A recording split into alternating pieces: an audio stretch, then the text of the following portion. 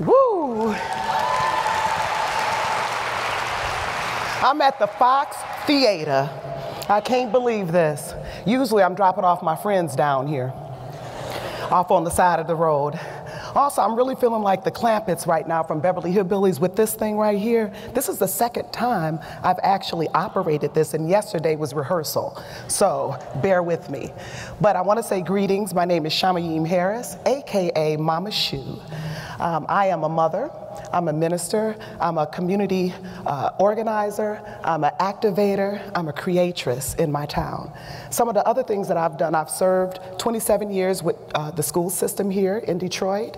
I'm a Highland Park housing commissioner. I used to do that before, I did that for 2 years. I'm also a reserve police officer for the Highland Park Police Department.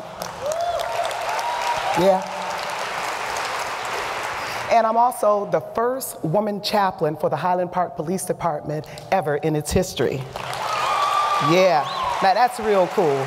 That's real cool. I'm also the charter commissioner in charge of writing the charter for Highland Park, so we're doing that right now. So I do a bunch of things, but one of the things that I'm mainly doing is that I'm building a village. I am building Avalon Village. So most of my inspiration from this project came from this little cute brown boy right here. This is my baby, Jacoby Ra. He became an ancestor September the 23rd, 2007. He was 2 years, 1 month, and 6 days old, and he was hit by a hit-and-run driver. Basically, that was the worst thing imaginable for a parent. I don't know of anybody who has lost a child or thought about lost a child and the grief that it could cause. But actually, you can get through it, because look at me now.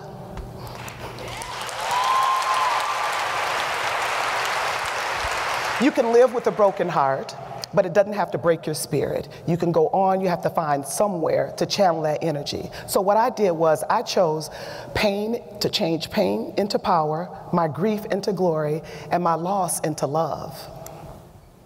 What I'm doing is I'm using all of the energy that I could muster up from that experience, and it actually gave me wings. It gave me wings to fly. And basically I'm using it to serve my community in and to go further, to heal myself, because this is a healing process as well, and also to make my neighborhood strong. So I'm gonna tell you a little bit about Highland Park, Michigan. Highland Park was the city of trees, beautiful trees. It's the home of the Model T. We have beautiful homes on our block. It's just a beautiful city, and we were known for our school system. Excellent school system. People used to move to Highland Park for the school system. Right now, Highland Park still has some wonderful places in it, beautiful spots in it, but a lot of it looks like this, unfortunately. Some of our schools have closed. Our high school just got tore down a couple of months ago. They repossessed our street lights back in 2011. There's a lot of blight right now. Like I said, the library has been closed for 15 years. A lot of people left Highland Park, but I decided to stay. I wanted to stay and basically to give back and help to restore and resurrect my neighborhood in Highland Park. We deserve to have a quality living experience like other neighborhoods. Right here, this is one of my most proudest things, thank you. This is one of my most proudest things. We put our first solar street light, residential street light I should say, is inside of Avalon Village, and it was erected in 2014 on my son Jacoby Ra's birthday, which is August the 17th. It's community owned and operated, and we have no bills at all to pay for this light, so it shines every single night. Jacoby Ra Park, we basically recycled blighted lots and abandoned lots, and we created a safe space for children and for families to play. We do a lot of different activities like Reggae in the Hood, Hood Camp. We give out school supplies. I marry folks in the park. We do a lot of activities and different things for the community, and a lot of people just come chill.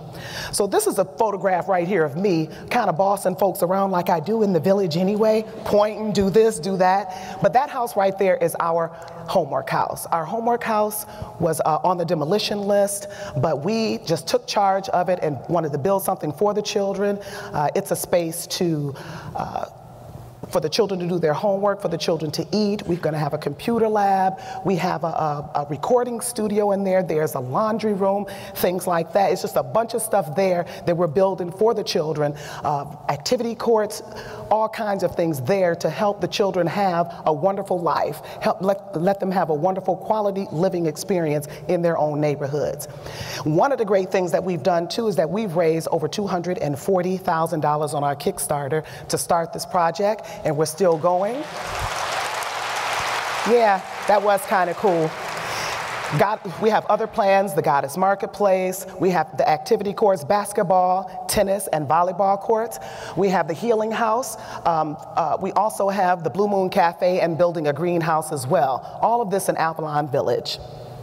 And we have plenty more to bring to the world to help to show that you can also restore your neighborhood. So then this happened about 2 weeks ago. Right.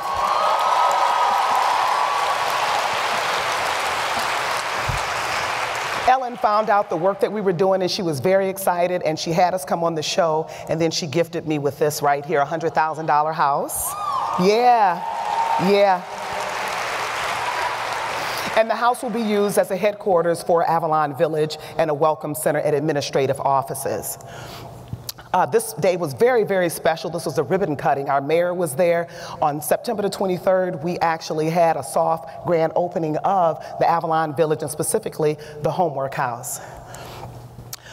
I want to leave you with a few things that I've actually collected throughout this journey. Basically, I want for my neighborhood what I want for myself. I don't want to look at mattresses. I don't want to look at blight and toilets and things like that. I want the beautiful life. That's what I deserve. I won't be living like that.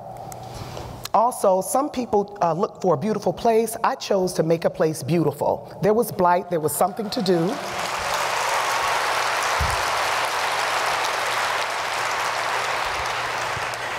They say it takes a village to raise a child. Well, I think that we need to build villages worthy to raise our children in.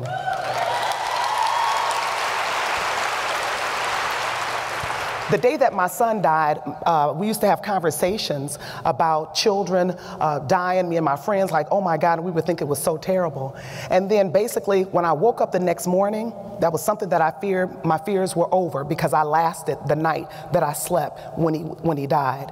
And I knew that I was basically invincible. I just knew that I was the stuff then. And basically, I had no fear of anything else. And I encourage you to have no fear in any and everything that you choose to do. You can do it. You can work through it.